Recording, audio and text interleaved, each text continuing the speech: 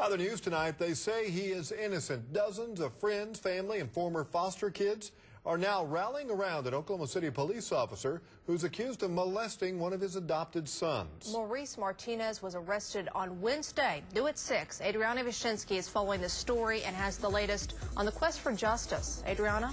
Well, Amanda, Maurice Martinez is not only an 18-year veteran of the police force. He's been a foster parent with DHS for the past 10 years and has helped more than 50 kids. He even won an award last year for being one of the top foster parents in the state. That's why the allegations against him are so disturbing. But the people who say they know and lived with him say those allegations are absolutely untrue. It's ridiculous, ridiculous. I've seen him help too many kids in my life of being around him to do something like that. He didn't do it. He didn't.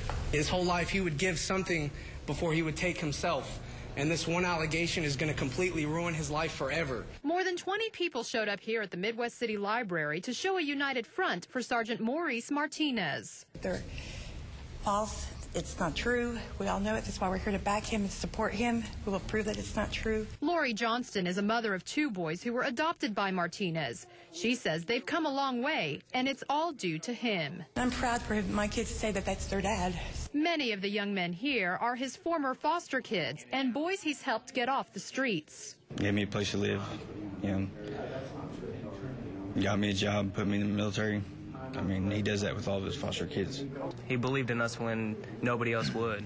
According to police and court records, the boy who reported the allegations told 3 ladies at church that his adopted father had been making him perform sex acts and that it all occurred inside Martinez's bedroom at his South Oklahoma City home. The boy claims it had been happening ever since he turned 14 and that Martinez was grooming others. Until the course of the investigation is complete, no more children will be placed in that home. But these young men and women say it's all a lie. If it was true, a lot more kids would have came forward and said it, but nobody else has, just one. And it was because he was mad, because he didn't get his way. We know he's innocent. We believe him. We know that he would never hurt a child. All he does is help them. Yes, Sergeant Martinez has bonded out of jail and is currently on administrative leave. Amanda? All right, Adriana. We can also tell you the 6 boys recently in Martinez's care are now in protective custody while this case is being investigated.